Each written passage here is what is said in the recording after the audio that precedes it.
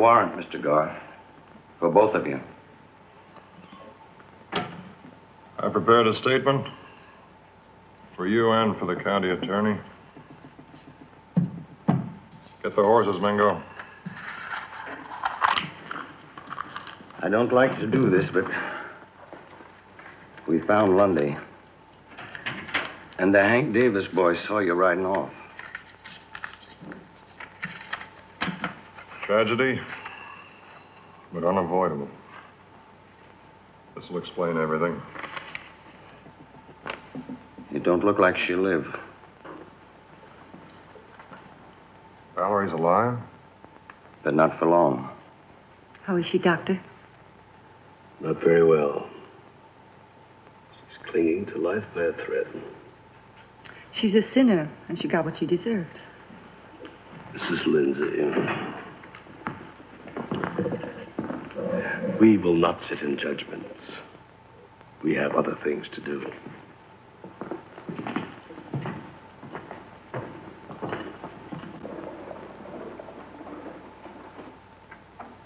Come in, Reverend.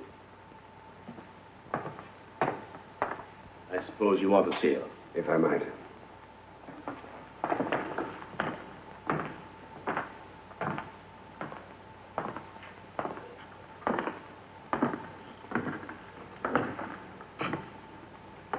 Valerie. She can't hear you. Will she live? I can't say. There's nothing more I can do for her. Poor girl. The townspeople don't share your opinion of her. Well, the townspeople are wrong. It wasn't wise of you to come back, Reverend. They called me back for the trial. There may not be a trial. What do you mean? A lot of people in this town would like to see John Garth freed. They think the girl got what she deserved. What do you think? Reverend Blake, I don't make moral judgments. I'm doing the best I can for the girl.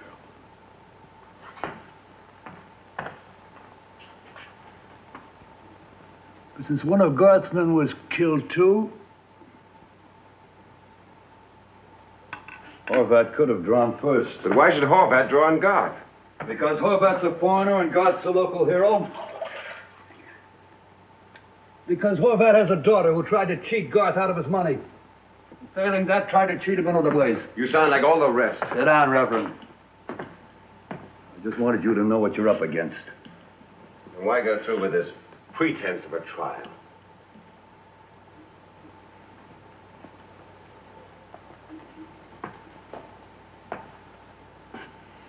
I'm going through with it because I have some ideals about men like you.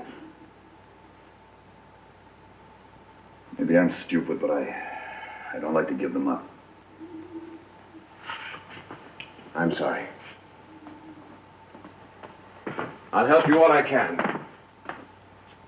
Reverend. I hope you don't disappoint me. Your Honor. Gentlemen of the jury, thank you for giving an old man a moment to get his bearings. It's been more than a few years since I've tried a case. It seems even longer since I left my ranch to get here. I was retired, and happily so.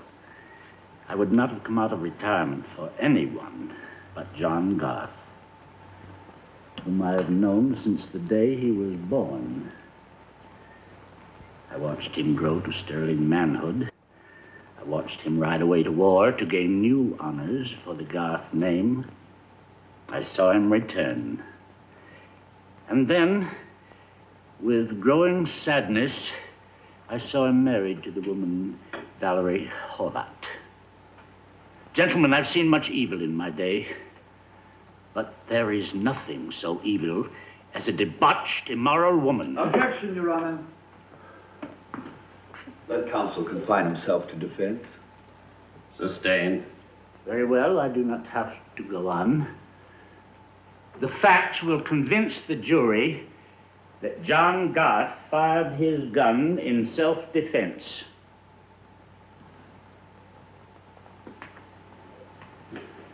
You may proceed to call your witnesses, Counselor. Call Earl Davis.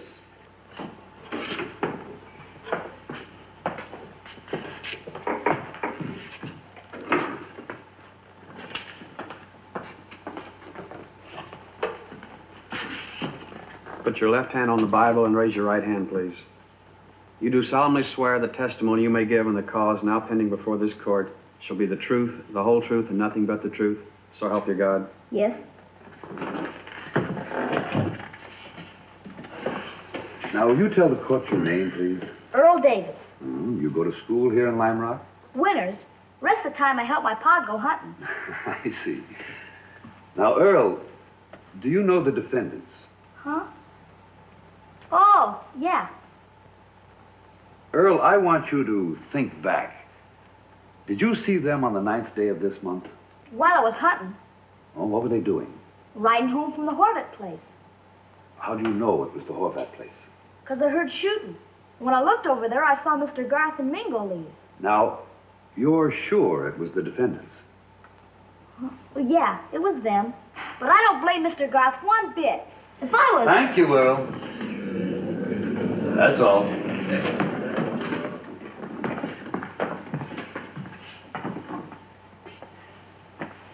Earl, did you see who was doing the firing? No, sir. It was inside the house. Well, did Mr. Garth and Mr. Mingo seem to be running away? Objection, Your Honor. Conjecture. Sustained. Very well. Were the defendants riding rapidly? No, sir. Slow-like. Mr. Garth looks sad. Then they did not seem to be fleeing a spot where they just committed murder. Objection. Sustained. No further questions, Earl. You may step down.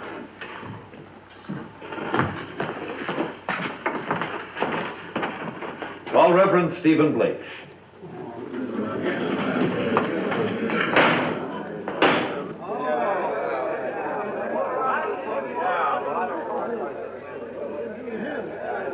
They're getting the preacher. You are a minister of the gospel, is that correct? I am. You recognize the defendants? I do. And you're acquainted with the wife of the defendant, John Garth? I am acquainted with her. I will have quiet. Continue, Counselor. Thank you, Your Honor. Reverend Blake, when did you first meet John Garth and his wife? Earlier this year. Precisely when? Well, I'm not exactly sure.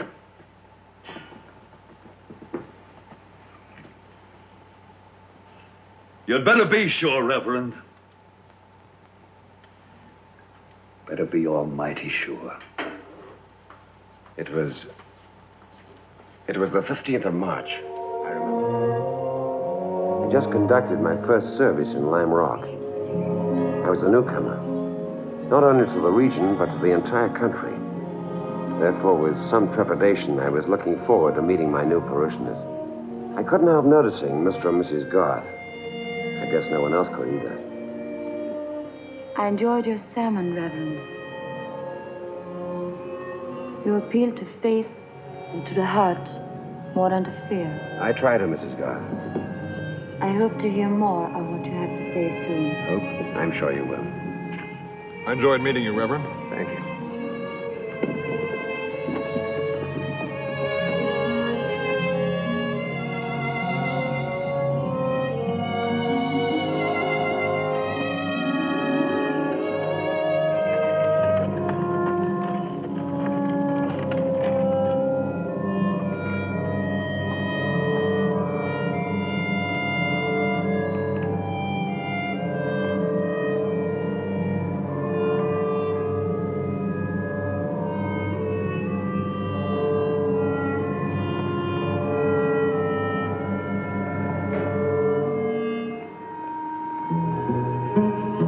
My name's Jim Mingo, Reverend, to work out at the Garth place. Nice meeting you. Anything I can do for you? No thanks. I just come to give you this.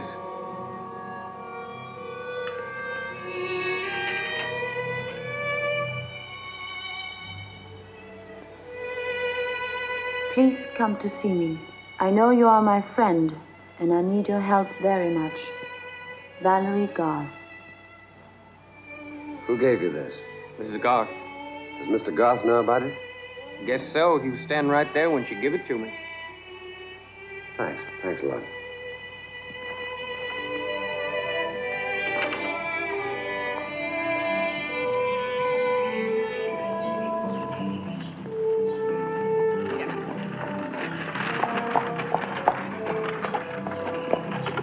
I'm looking for Mr. Garth. My name's Garth. But you probably want my brother. In the house, down that way. Thanks. Get up.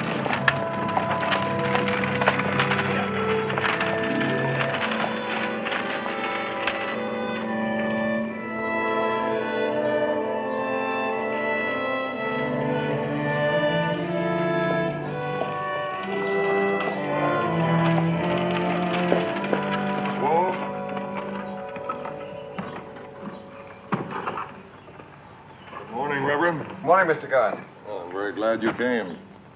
My wife has not been well lately. You mean physically? I wish it were that simple. Illnesses of the body are so much easier to cure. She seemed very alert and animated at church. She seemed to respond to you, Reverend. Otherwise, she takes no interest in anything. Something deep inside seems to be disturbing her. Well, suppose we talk to her.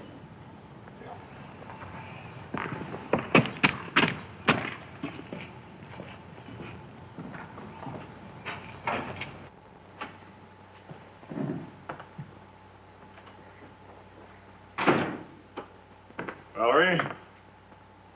Make yourself at home, please. Thanks. Valerie? Perhaps she's asleep. No, that's all right. I'll get her. Excuse me.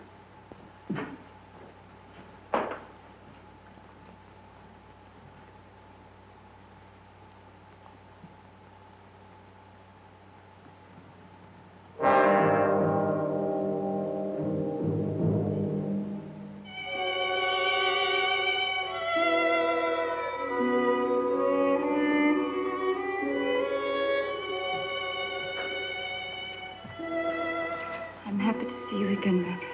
I've been looking forward to it ever since I got your note. That note was an error.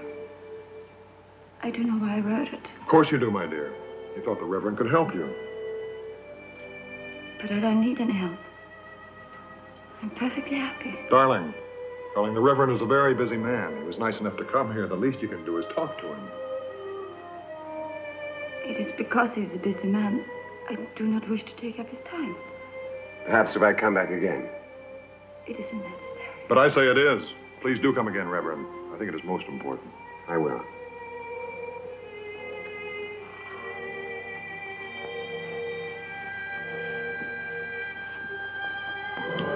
Goodbye, Reverend. Goodbye to both of you.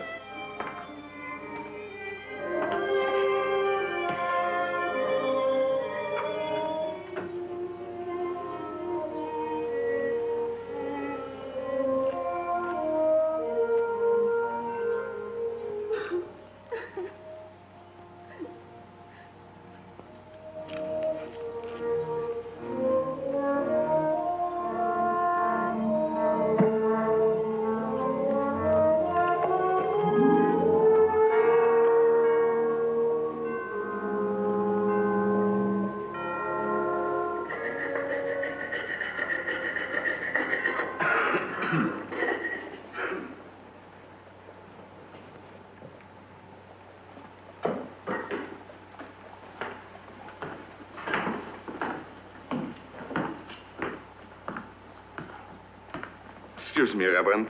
My name is Louis Horvath. Yes, I know. How do you do, sir? My wife, Lily. Ma'am? We understand you visited our daughter, Valerie. I saw her quite recently. Please, how is she? Well, haven't you been seeing her lately? No, my husband has been sick, and it's such a long ride. Valerie thinks very highly of you, Reverend. Could you watch out for her? She told me she didn't need my assistance. But she does, Reverend. She does.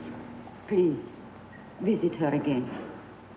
You are the only one who can help her. As a man of God, I beg you.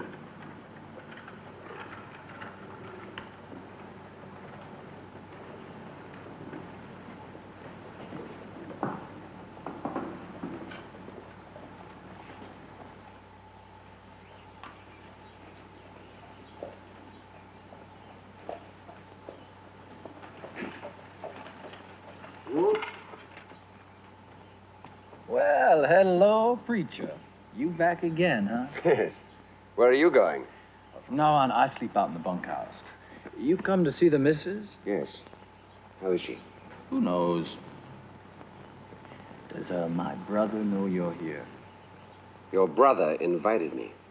Oh, he did? Well, then you just go right on in, Reverend. Are you finally talking to the Reverend, dear?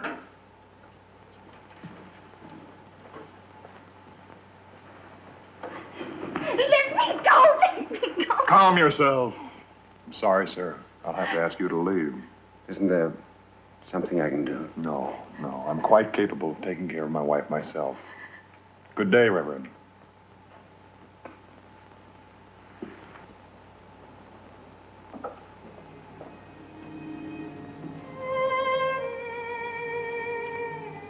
In the name of God, take me away tonight or it will be too late. I beg of you, Valerie.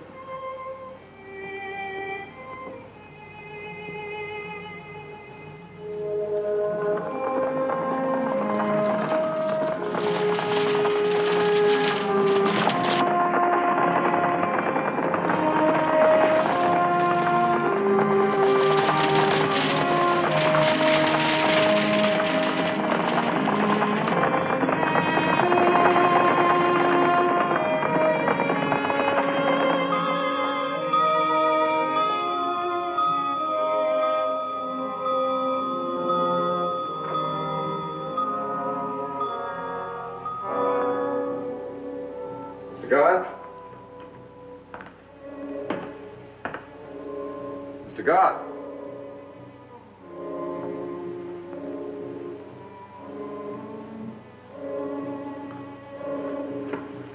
Mrs. Garth? Mrs. Garth?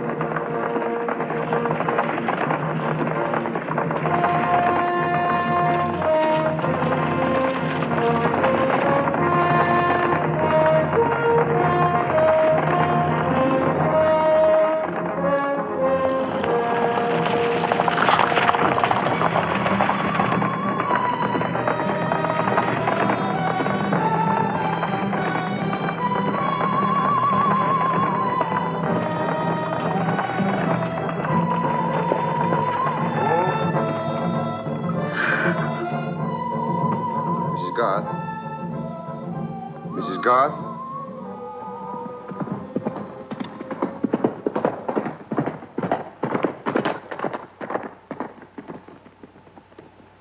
You led me a merry chase, Reverend. I looked for you. Your wife needs a doctor. Not just yet. It's plain you're running away with her, so what I'm going to do is perfectly justified. This is the biggest mistake of your life, Reverend.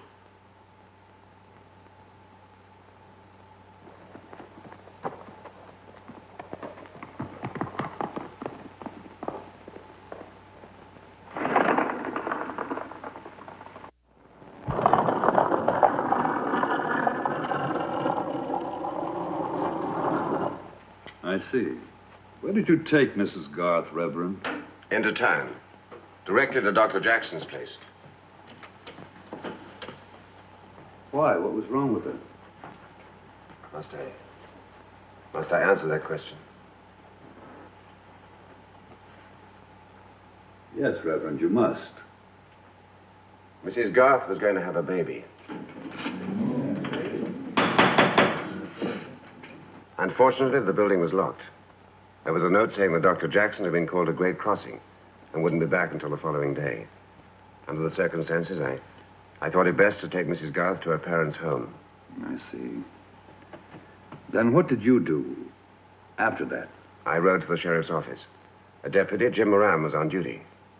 I reported that John Garth had threatened to kill his wife and myself.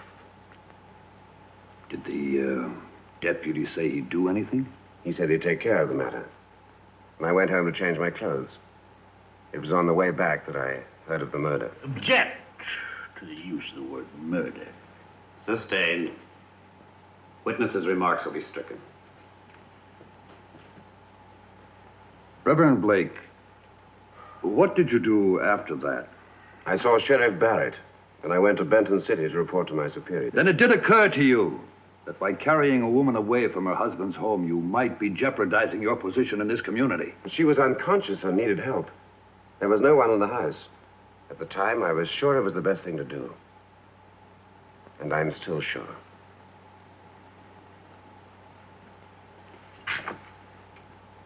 Thank you, Reverend. Your witness, Counselor.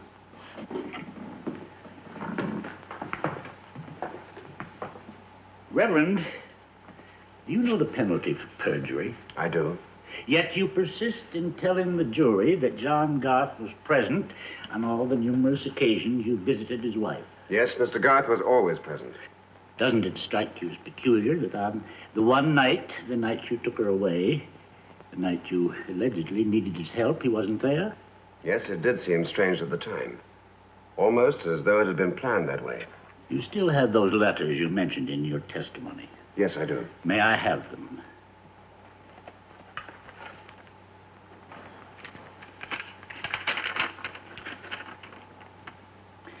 In the name of God, take me away tonight, or it will be too late.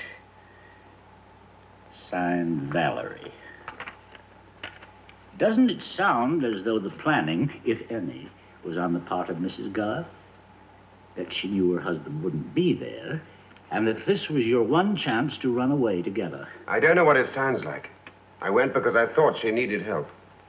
Your Honor, I request that these letters be entered in the record. No objection. Let them be entered. Reverend, you testified that when John Garth caught up with you, you forced him to leave at the point of a gun. That's correct. Do you always carry a shotgun in the performance of your ministerial duties? I keep a shotgun in my buggy. I do a bit of hunting. Quail.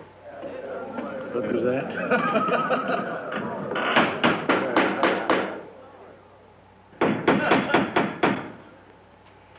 Under examination, Reverend, you stated you thought Valerie Garth a beautiful woman. She is. Of course.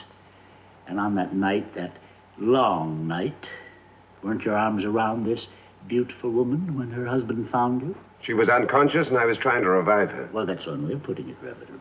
Perhaps the lady had swooned from the ardors of your attentions. Everything I've said in this room. Everything I've said in this room is the truth.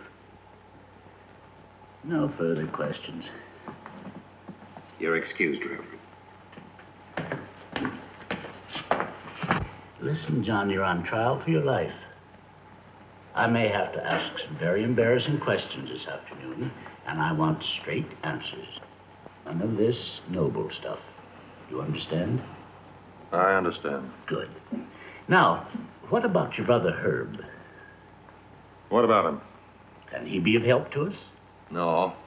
No, Herb doesn't want any part of this. I hear he's pulling out of town. Your full name? John Huntington Garth. Occupation? Cattle rancher. Any war record? I served with the Union Army for 5 years. What rank? Major. Did you enter service with that rank? No, I volunteered as a private soldier. And received numerous citations for bravery? No, not numerous. 3 to be exact. At the end of your service, did you return immediately to Lime Rock? I traveled a while first. What brought you home? Word of my father's illness. He'd been a strong man, in the best of health when I left for the Army. Word of his illness was both sudden and unexpected.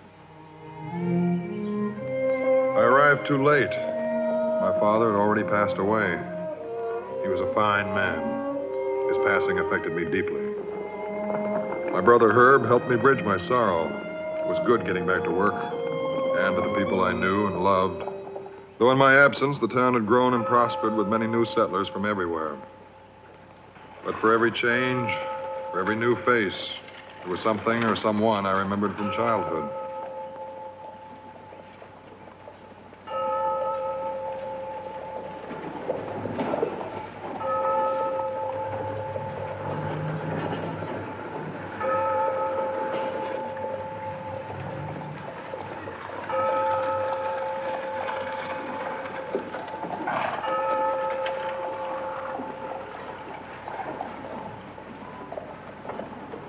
Who are they? Settlers. The name's Horvat. Foreigners. She's beautiful, isn't she?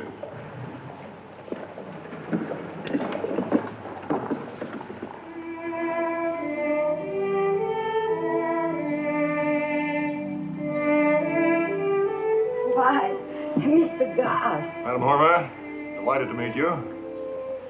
Won't you come in, please? Thank you.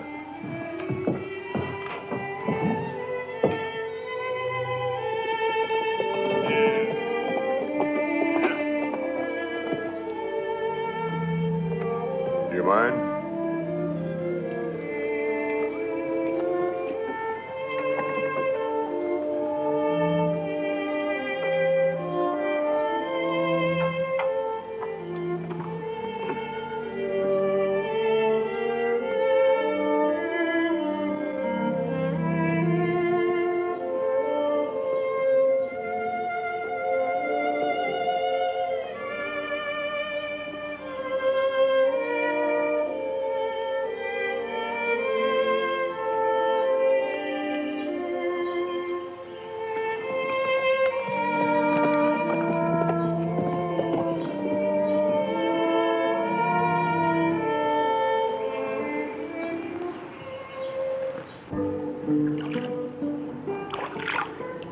Like all the cattle, I suppose this little creek is yours, too.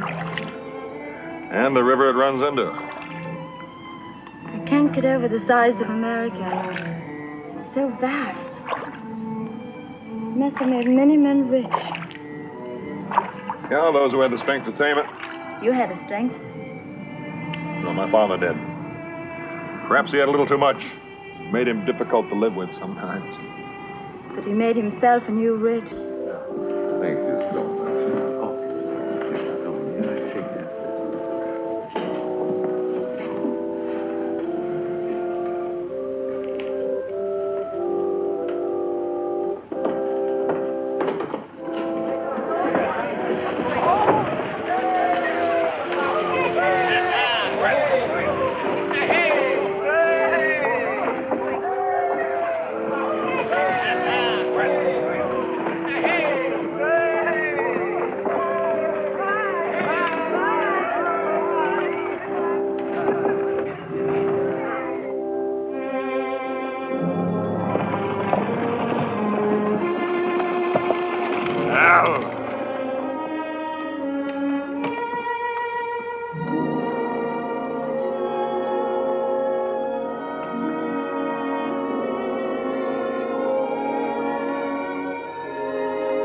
Darling, Yes?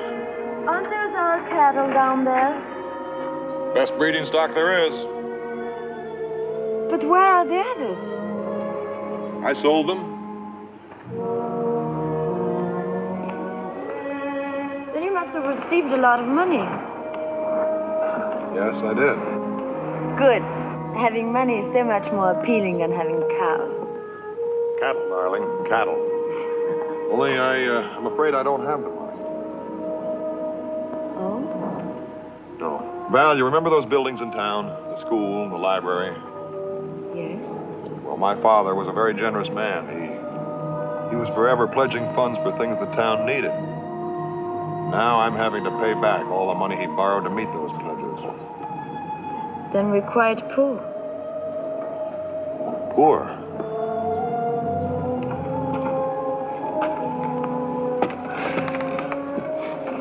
We have more land than you can ride across in a day.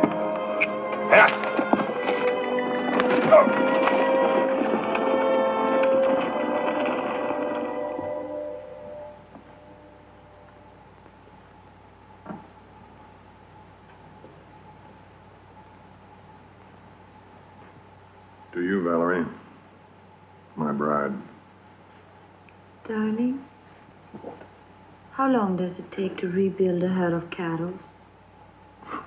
Well, I don't know. A couple of years, maybe. Why do you ask?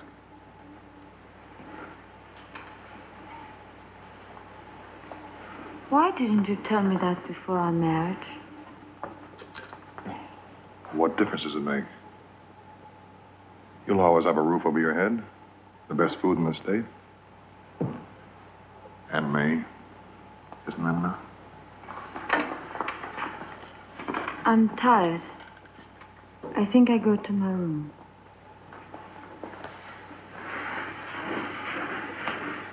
Valerie?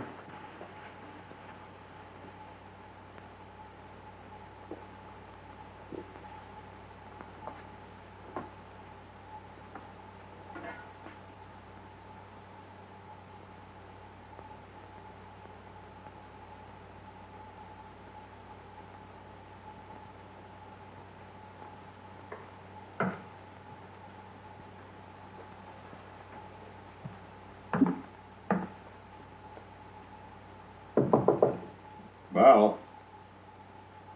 Valerie? Val, can you hear me?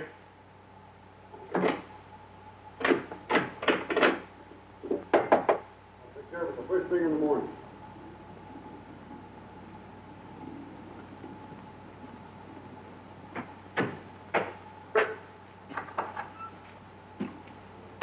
Herb? You get those final bills and papers all cleared away? Yeah, all clear. How was it down at Mesquite Bottom? Hot? Sure, it was hot, all right. Yeah, I bet it was. Oh, did you get everything that I wanted? Yes.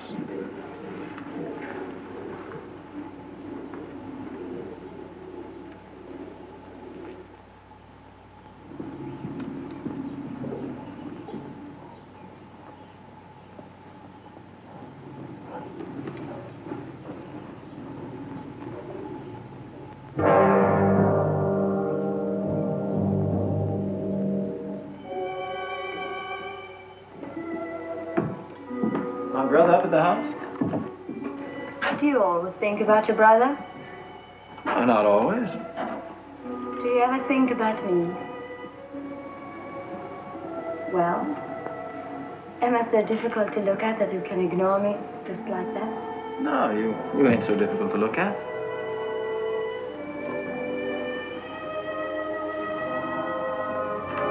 Well, if you'll excuse me, I'll go find John. John is not at the house. Why do you dislike me so? I never said I disliked you. Good.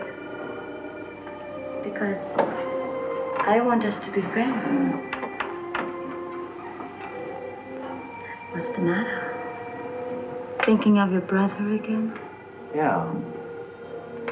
Thinking what a bright idea he had marrying you. You despise me, don't you? Yeah? I guess I do. But you would give anything to kiss me. Or would you have to ask your brother?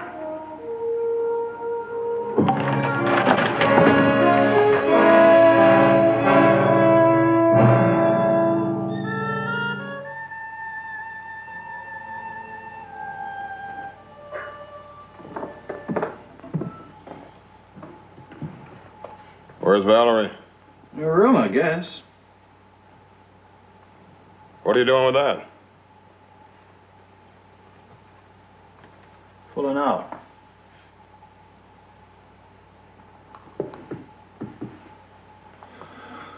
What's the matter, Herb? Are you happy here? You're running things now. You don't want me around.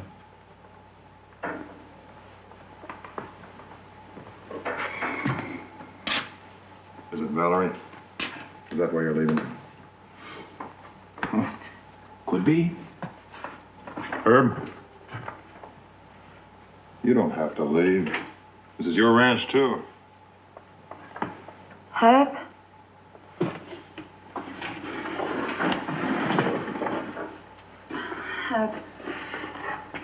You're not leaving. I guess I am. But why? You better ask my brother.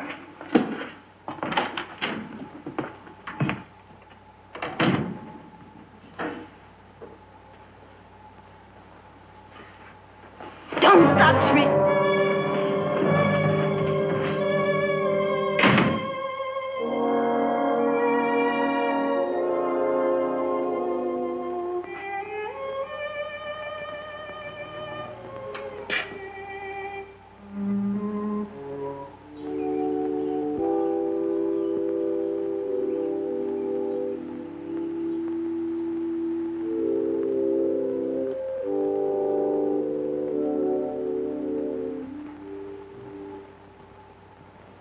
Like all explorers who journey into new regions, my dear friends, I'm looking forward very much to meeting my new parishioners.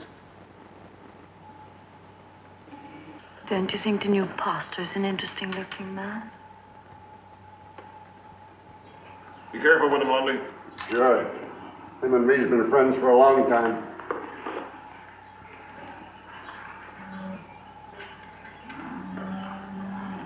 Well, Reverend, this is a surprise. Good morning, Mr. Garth. I'd like to speak to you for a moment. Surely. I just had a talk with your wife. Wish I'd been there. Mr. Garth, I'm going to speak to you frankly. Go ahead. Your wife's a very unhappy woman. She's nervous, irritable, easily excited. I know that. Do you have any idea why? I prefer not to talk about that. Why not? Well, let's just say that's a husband's right. I don't wish to pry, but maybe I could be of some service to both you and Mrs. Garth. Oh? How? Well, I'm not exactly sure, but with your permission, I'd like to try. You're a man of God, Reverend. If you think you can help, it'd be wrong for me to stand in your way, so you can feel free to call anytime you wish. Thank you, Mr. Garth. I'll come back tomorrow. Anytime at all. Yep.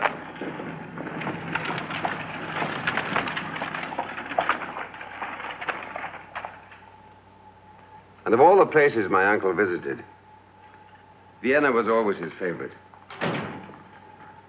Good evening. Hello, darling. Mr. Garth, Go on. my father once asked him why. And my uncle, who had quite an eye for these things, replied, "The two most precious things in the world are peace No, thank you. and beauty. And Vienna provides both in ample measure. Peace when you've had enough of its mellowing wine, and beauty in the form of its enchanting women, of whom one can never have enough." You tell a most charming stories, Reverend. Yes. And he never runs out of them either. I had no idea it was quite so late. I hope I didn't exhaust you, Mrs. Garth. On the contrary, you exhilarated me. I'll walk you to the door. Please don't go for a while. Sorry, but I've had a hard day. I think I'll turn in. Good night, darling. Good night. Reverend? Please sit here.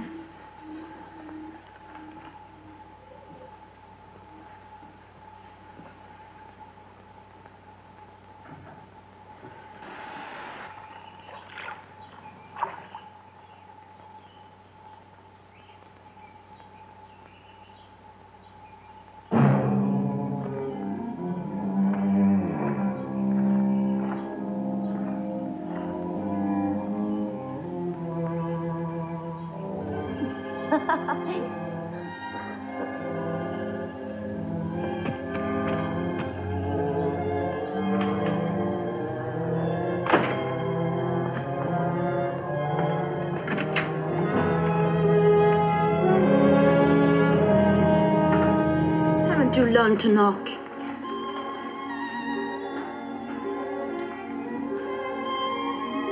Please get out. Goodbye, Mrs. Garth.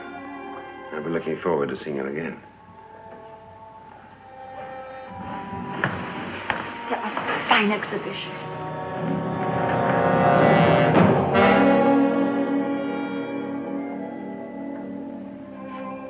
Must you shame me in my own house?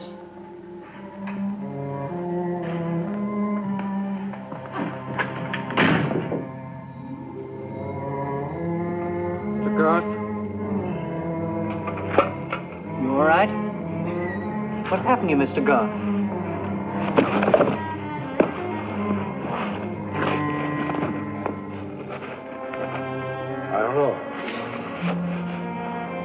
I don't know. I must have been something I ate for supper. I just reached here to check the stock. I collapsed. Where's Mrs. Garth? She ain't here. Where is she? She left. Where? Where'd she go? With the preacher.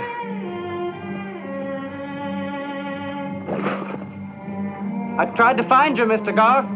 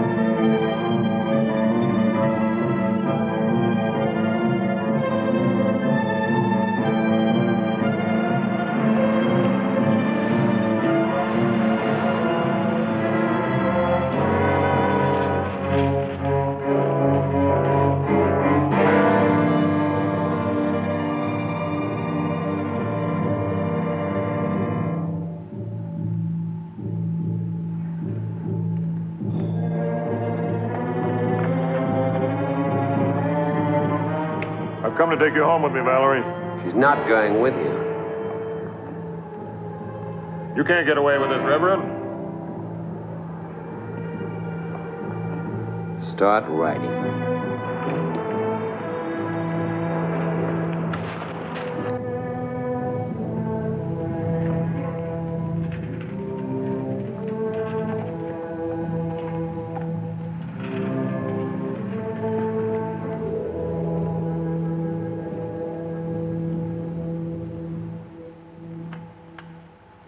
I suppose I should have tried to stop them, but in spite of everything, I didn't want Valerie to get hurt. We understand, John. To what do you attribute your collapse the night your wife ran away? Well, it seems obvious. The food I ate at supper had been tampered with. You're a witness.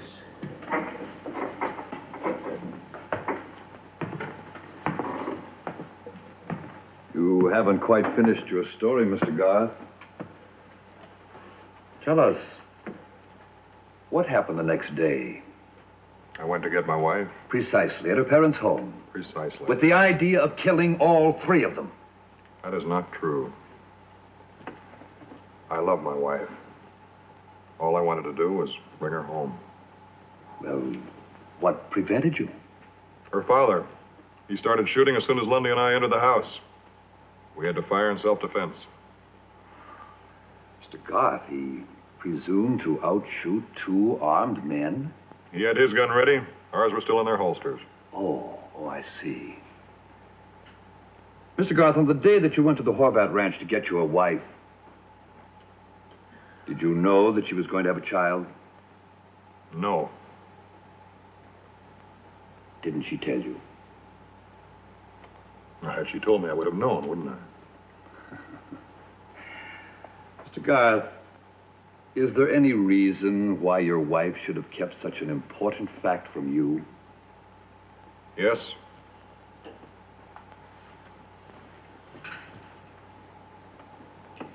I couldn't have been the father.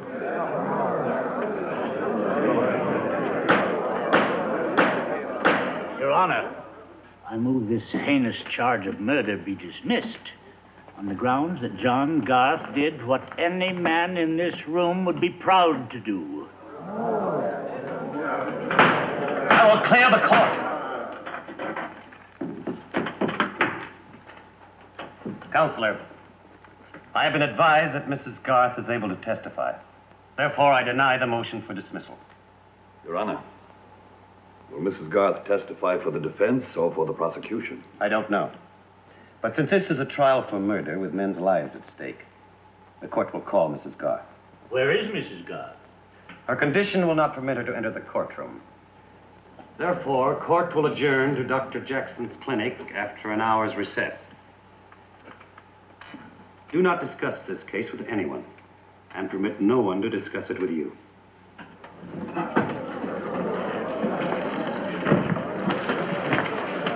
The court is now recessed.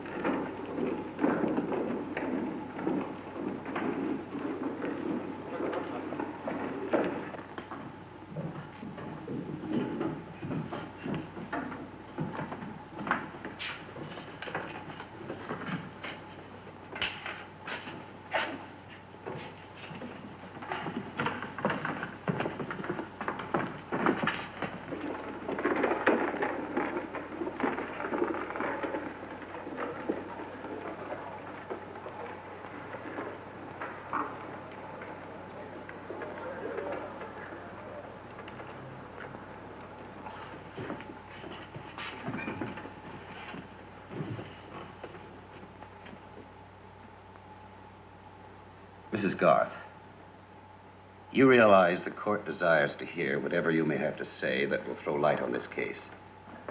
However, it does not wish to jeopardize your health or your life. I'm well enough for this.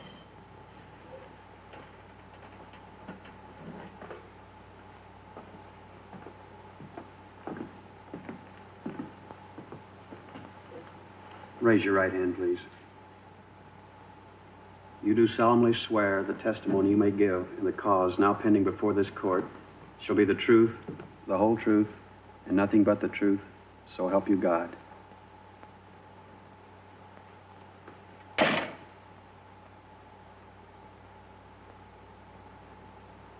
Tell the truth. All of it.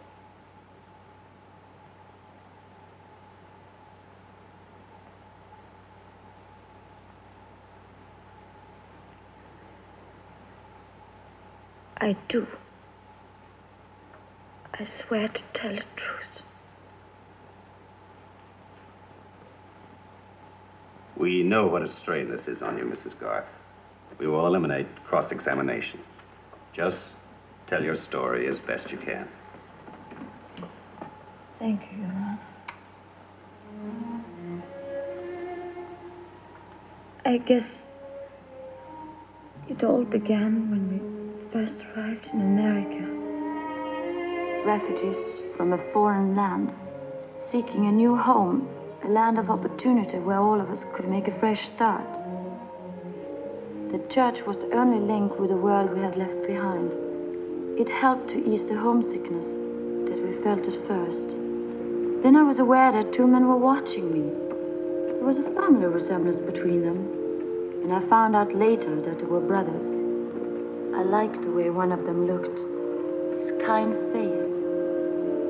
Then one day there was a visitor to our house, a man I heard my father say did him honor by calling at our home. My parents were much impressed, for they thought him a man of position and wealth. But he was the brother of the man whose face I had liked. But I wanted to please my parents, and so I consented to his calling on me. Mr. Garth lost no time in proving to me the extent of his wealth. Here.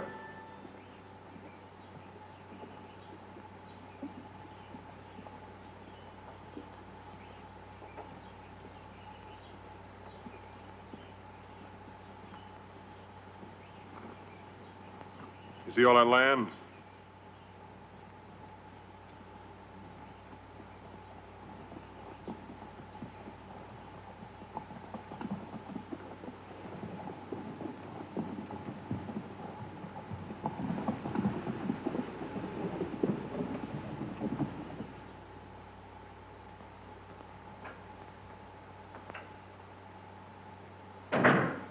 Did you have a pleasant ride, my darling? Well, You said he spoke to you about marrying me. Is that true? Yes, we have reached an agreement. Why didn't you tell me? But we wanted him to tell you. But I'm not in love with him. Why must I marry? Valerie, darling, you must trust your mother and myself. Mr. Garth comes from a very respected family. Love will come to you in time. If our families are united in marriage, it will establish us here. And you need not feel inferior, my darling. We have agreed, according to custom, to give Mr. Garth a substantial amount of money as your dowry. Yes? Quite substantial. But we feel it is an investment in your future happiness. But I don't know him. He frightens me. It seems so strange. My darling, it is sudden, I know. But there is time.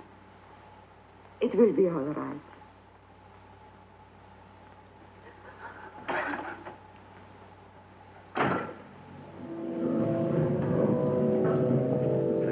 Bless you, my dear, bless you.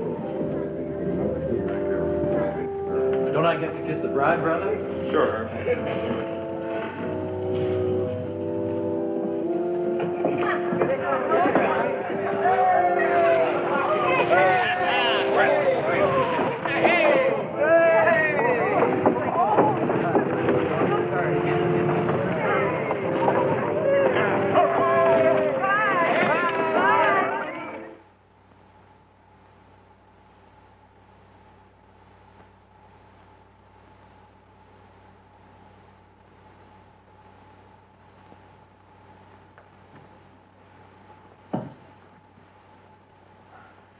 Sit down, my bride. What were you doing in there? I was unpacking. Your trousseau? Yes. You have a nice trousseau? Lots of soft, silky things like that thing you're wearing? Yes. You seem frightened. I don't mean to be. You weren't frightened when you kissed my brother. That was nothing. Just a matter of custom. Just a matter of custom. Custom. Custom is a very important thing to you foreigners, isn't it? Do you know how much I got for marrying you? My dowry? $15,000. $15,000 for making you a Garth. Do you think it is worth it? Please. Please don't. It's romantic, isn't it? Just the way you've always dreamt of romance and marriage. I'll do my best to be a good wife. Fine, because you can begin now. You're hurting me. What's the matter with you? This'll make it all seem better. Take it. Take it.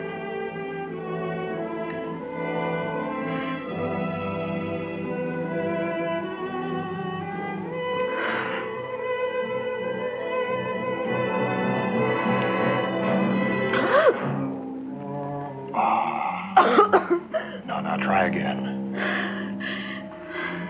Drink it!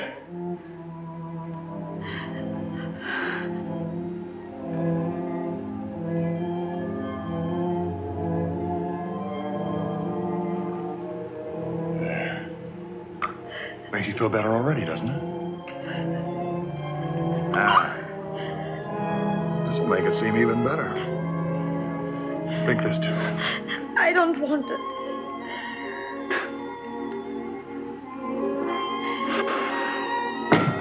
Why don't you pretend that it's my brother asking you? You'd go along soon enough then. I hardly even know your brother. I know him. I know him real well. I know what he wants, too. The land, the cattle, the ranch, and you. How can you speak of your brother like that? Don't you ever talk to me about brothers. I've had 4 years of brother fighting against brother. Spying and informing on brother. You see, that was my job during the war. To break brothers down. To torment them. To whip them, to torture them. Until I got them to implicate and condemn their own brothers. That was my job. 4 long, sickening years of it. So don't you ever try to trick me. Don't you ever try to trick me. With my brother or with anyone else. Let me go. Let me go. Let me go. Please, not like this. Please.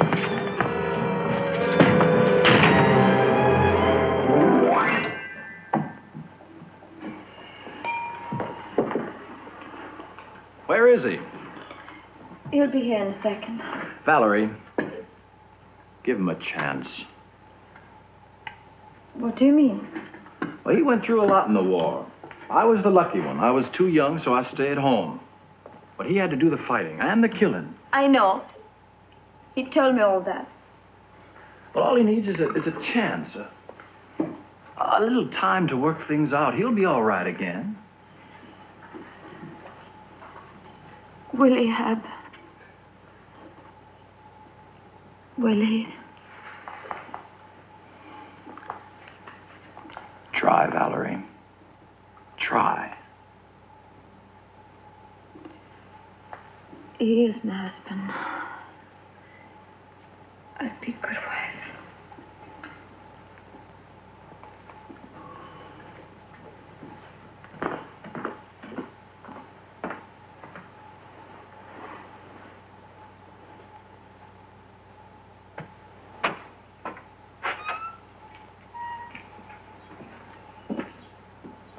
Well, what you been doing, Herb? Oh, getting those final bills and papers cleared away. How was it down at Mesquite Bottom? Hot, huh? Yeah, it was hot, all right. You invite Herb for dinner? No, I haven't. Well, invite him. Don't you foreigners have any manners?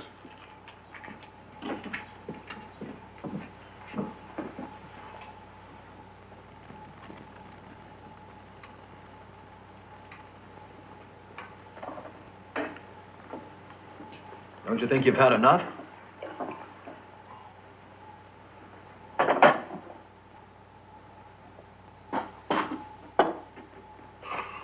Always trying to take something away from me, aren't you, Herb? It's funny how long you've been jealous of me. The younger brother. Cheated out of everything. The good times, ranch, money. So now you try to get even by going after my wife. That isn't true. Isn't it? You think I'm blind? You think I don't know what's been bothering you ever since I told you I was going to marry Valerie? I'm sorry. I was hoping things might be just a little different.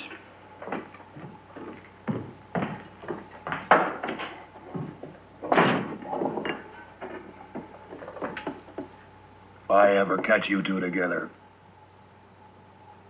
I'll kill you both.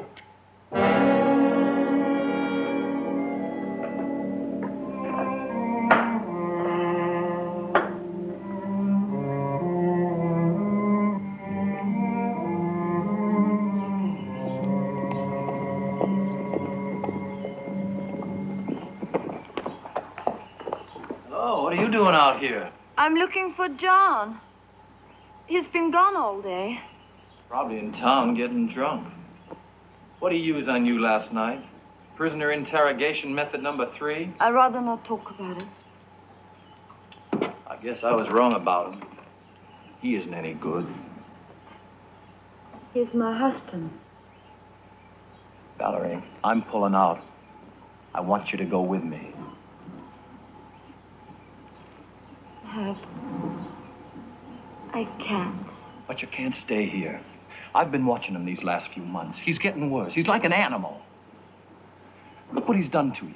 He's broken you the way he used to break the prisoners in the war. Stop, Herb, stop. But don't you understand about him? Don't you know that Pa went broke trying to pay for his gambling and drinking while he was running around the countryside? Valerie, don't you know why he married you? I know it all. Well, then come with me for your own good.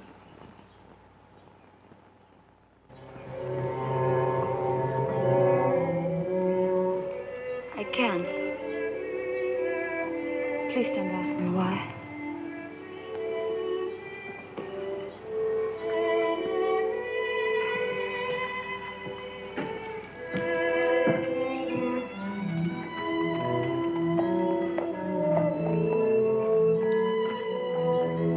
You leaving, Herb? Yeah. Yeah, I think that way it'll be better for all of us.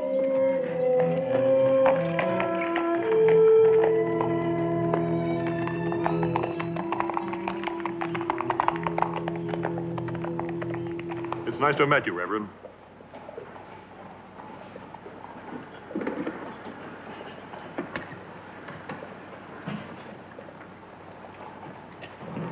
Well, the new Reverend certainly has a way with words, doesn't he?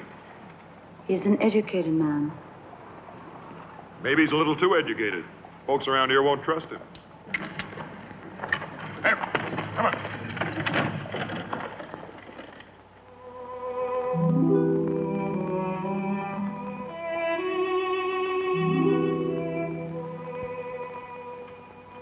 Valerie! Yes?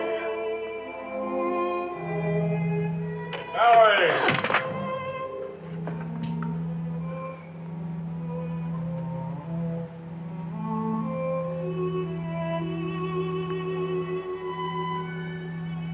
What's keeping you?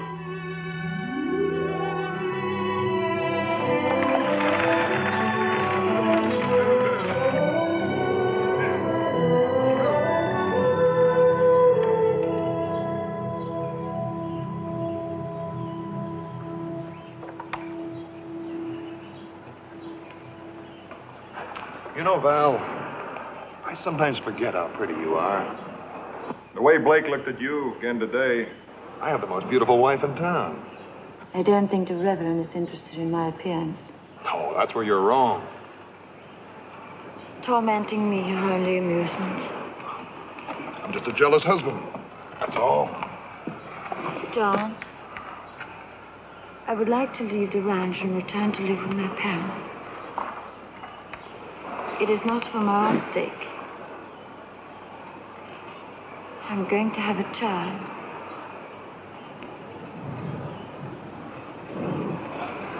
When did you find that out? I have known it for some time. I'm no longer able to endure the life you have made for me at the ranch. I don't want a child. I don't want to have to support your brat. Well, there is nothing either one of us can do about it now. Isn't there?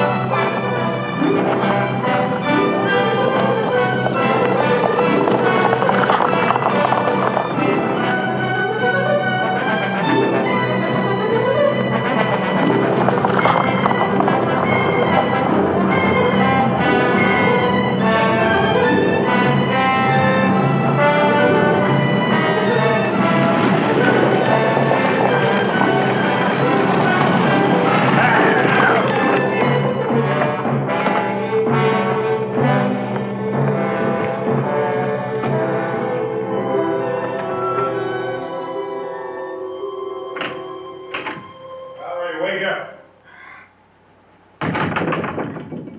Val, open the door. Open up. Open up.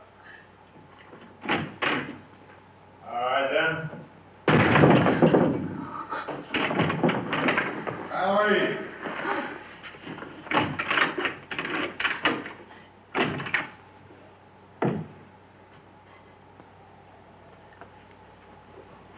Valerie, why are you so frightened of me? You tried to kill me this morning. I have no intention of killing you now. Val. Val, you want to be free of me?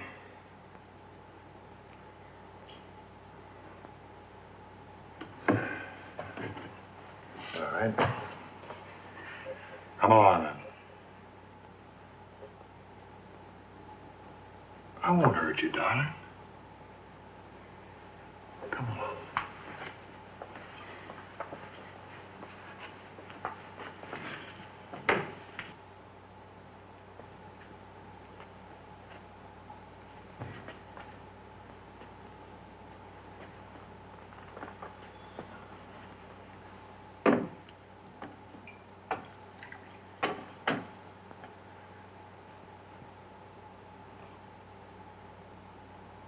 Sit down, please.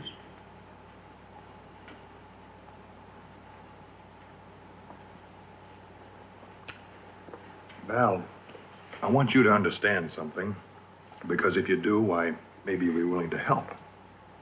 Help you? And yourself, and our baby.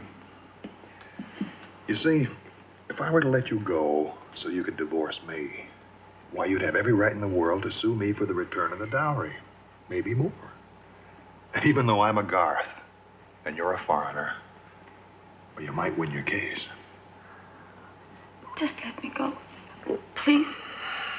I won't ask for anything. A woman with a baby can become very grasping. Especially with a mother like yours whispering in her ear. I give you my word. That's not good enough. I think it would be better if you wrote a little note to someone new in these parts. A handsome, educated man. Someone that people don't know and therefore probably resent a little bit. The new minister. That's right. You see, I am going to divorce you. And to make that possible, you're going to have a lover. No one will believe it. Oh, people are always willing to believe the worst. Now, will you write the note? I can't. Write it. Oh. No, please! Write it! I can't! You write this note.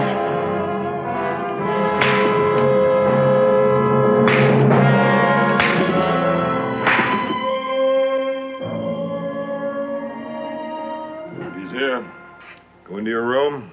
Stay there till I call you. I beg of you.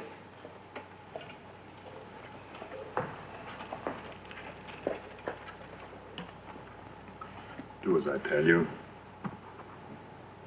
Think about your baby.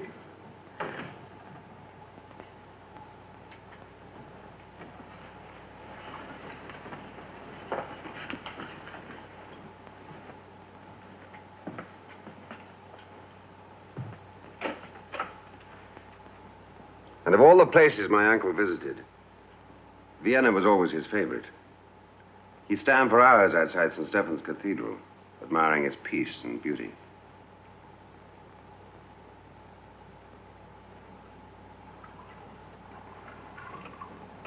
Mr. Garth! Mr. Garth! Yeah, what is it? Your wife isn't feeling well. Maybe you'd better come in.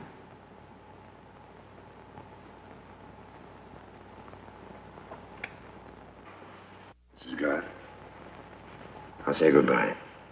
I have to get back to town. Goodbye, Reverend.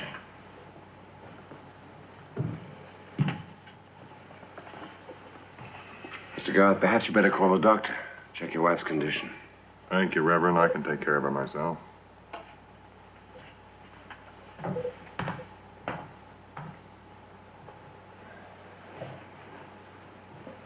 Well, looks like you've got the good Reverend worried. If you hadn't come in, I would have told the truth. Huh? I think it's time you wrote him another note. An important one. No, please.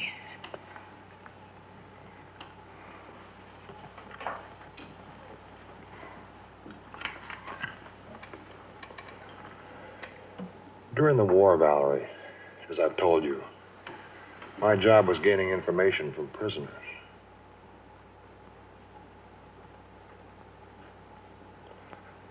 I had a reputation for always getting what I wanted.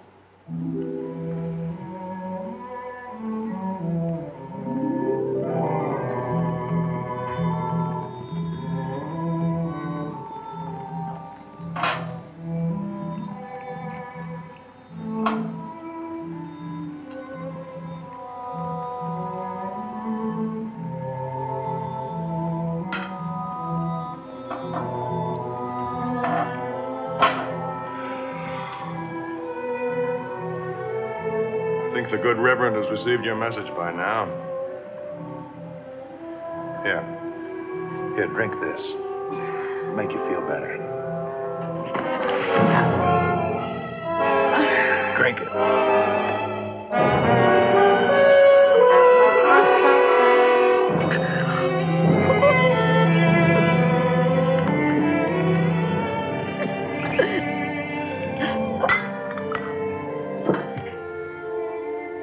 Here's to you and the good Reverend.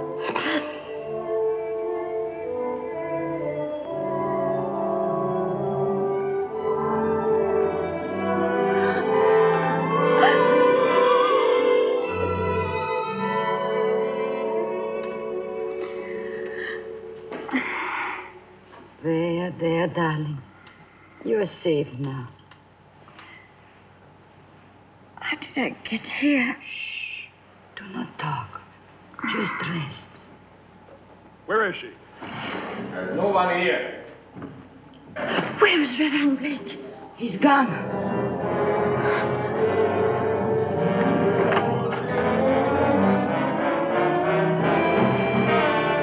Where's Blake? He's not here. That's too bad. I guess I'm a little late. Thought I'd get the two of you together.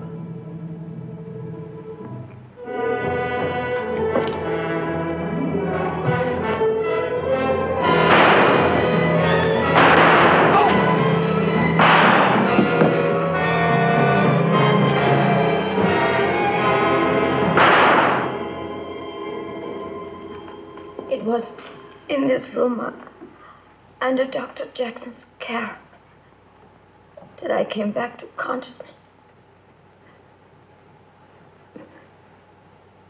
And learned that my parents were dead.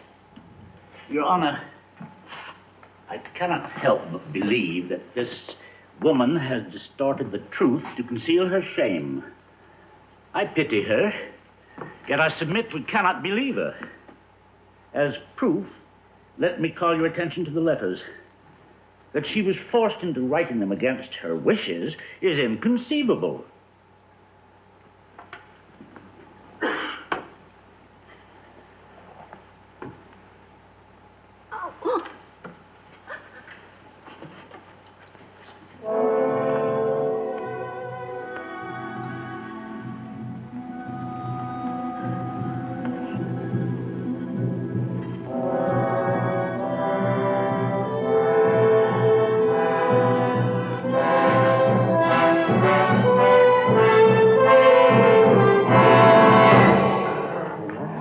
These, Your Honor, are of a comparatively recent origin. Mrs. Garth, how did you receive those burns?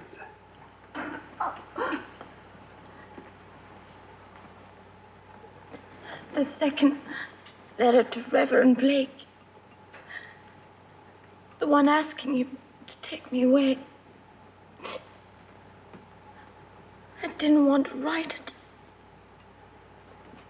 My husband. These burns, Your Honor, could not have been self-inflicted.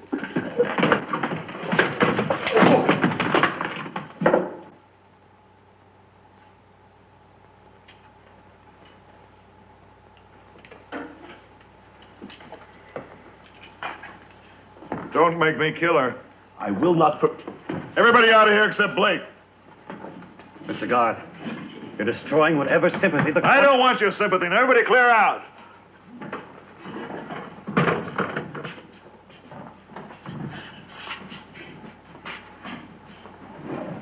You, Reverend, lead the way. She can't be moved. She'll die if you don't do as I say.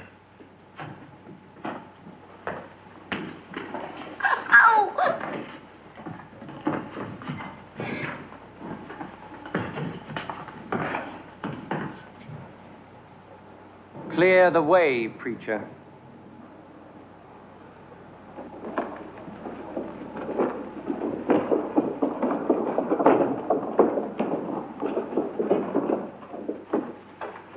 Hurry up with the horses. Step aside, Reverend. No. For her sake, let him go. I know what I'm doing.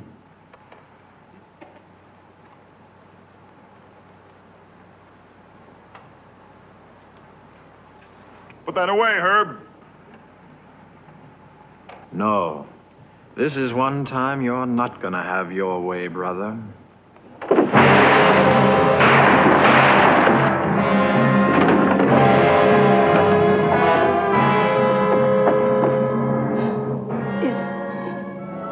Is he?